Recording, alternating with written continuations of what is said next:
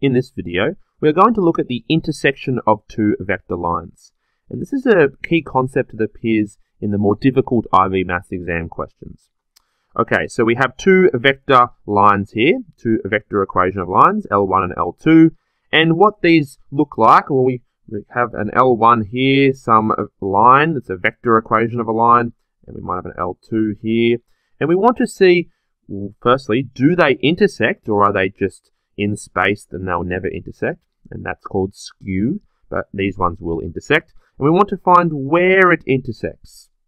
And this can be a coordinate, or we can give it a position vector from the origin. So we can either give it a coordinate or a position vector. And we're going to find that point. Okay, so when they intersect, they're going to be equal to each other, those two lines. And when they're equal to each other, the x values of the lines, the y values and the z values will be equal to each other. So what we need to do is we need to look at our parametric equations. And our parametric equations is just a fancy word for the x equation, the y equation and the z equation for each of the two vectors, and make them equal to each other. Okay, so the parametric equation for the x of L1 will be negative 2 plus 3t. So I took the negative 2 plus t times 3. And this is the x. And this will be equal to the x of L2 when they intersect. So 1 plus s times 1. Okay, what about the y's? Well, 1 plus 2t, 1 plus 2t. This will equal the y equation of L2, which will be negative 1 plus 2s. And then 0 plus t times 1, so just t. This will be equal to the z equation for L2, which is 8 plus s times negative 2, so 8 minus 2s. Now what we'll see here is we have three equations, and in each of the equations there's two unknowns. So this is a simultaneous equation exercise, where we need to try and use the equations to solve for t and s. Now you might need to refamiliarize yourself with simultaneous equations and how we sub things into something, but I've spotted here that t is by itself. T is equal to 8 minus 2s. And what I'm going to do is I'm going to sub this t, 8 minus 2s, into either equation 1 or equation 2. It doesn't matter which one. I'm just going to sub it into this one here.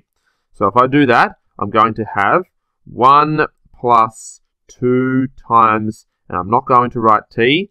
I'm going to replace t with 8 minus 2s. And the reason why I've done that is because once I put the right-hand side of this equation, I'll realize I now have an equation that only has the one variable, and I can solve for s. So if I expand this bracket, 1 plus 2 times 8 is 16, and then minus 4s is equal to negative 1 plus 2s. I will bring the negative 4s over and add it to 2s, so 6s, and 1 plus 16 is 17, and I'll add another one over, it'll be 18, so therefore s is equal to 3. Now we can sub s of 3 back in to find t, because t will therefore just be 8 minus 2 times 3.